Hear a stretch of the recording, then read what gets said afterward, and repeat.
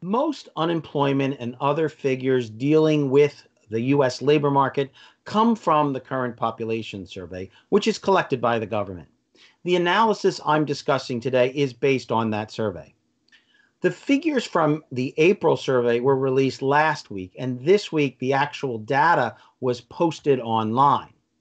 Now, immigrants, who are also referred to as the foreign born, are identified in the data, but the government doesn't provide much information on them. It should add that, yes, illegal immigrants are included in the data. Most research suggests about 90% are captured in the current population survey and other surveys of this kind collected by the government. In an effort to get a better picture of what is going on in the labor market, myself and my co-authors, Jason Richwine and Karen Ziegler, downloaded the data and ran our own numbers. Now, among the things we found based on our analysis is that immigrants have been somewhat harder hit by the COVID shutdown than the native born. The unemployment rate for immigrants jumped to 16.4% in April compared to 14% for the native born.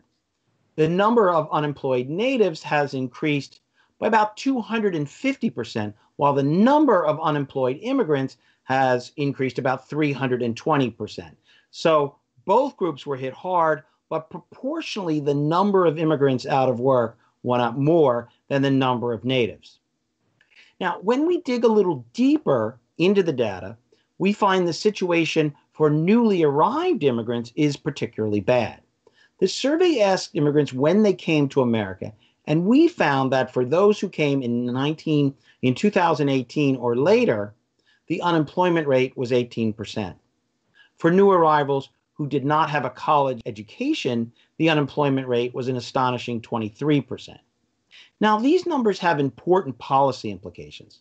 The very high unemployment rate for new immigrants suggests that any new immigrants we allow into the country in the future will likely struggle to find work like the new arrivals right now.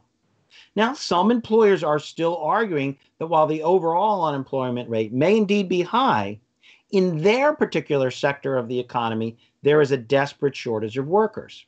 However, we did a lot of analysis of occupations, and the data that's available doesn't really show any kind of labor shortage, no matter where you look in the US economy, including in sectors where employers are pushing to bring in ever more workers.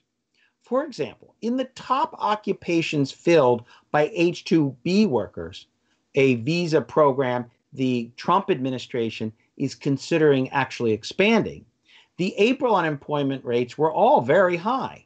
It was 18% for landscapers and trimmers, 21% for construction laborers, 9% for meat and food processing workers, and 35% for cooks and chefs.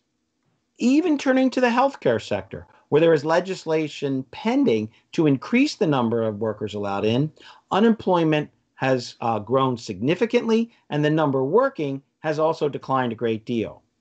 In the broad category of healthcare practitioners, which includes both doctors and nurses, the number of people with a job declined by 750,000 just between March and April.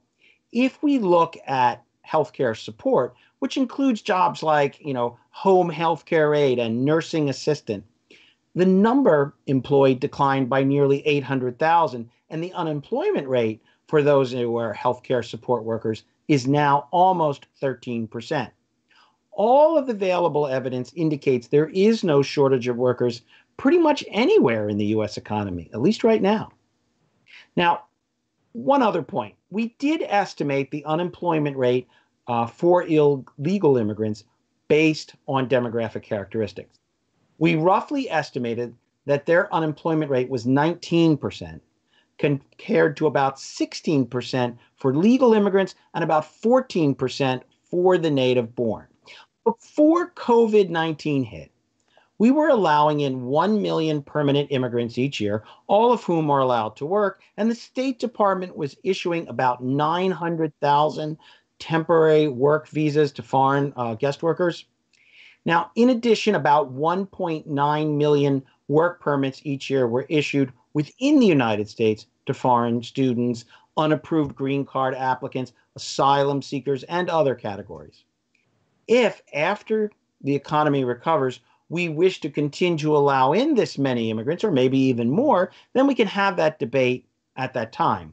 But for now, it is very hard to justify continuing to admit so many foreign workers, let alone increasing the numbers, some have suggested.